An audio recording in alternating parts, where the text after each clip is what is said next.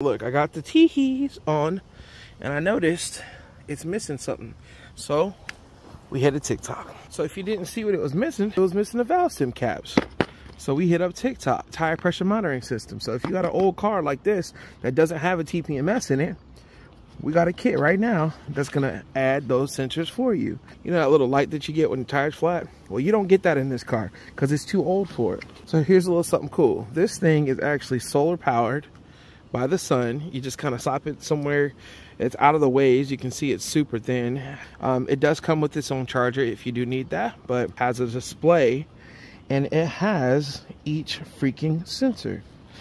So as you can see, it has a sensor. It says front right. So I'm going to screw this on the front right and it's going to give me feedback of the tire temperature and tire pressure.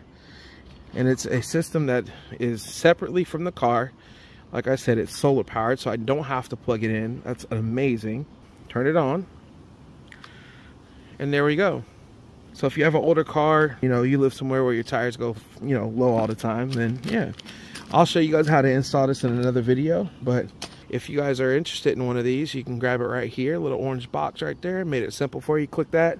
Order this. All right, y'all. I'll catch y'all later. Peace.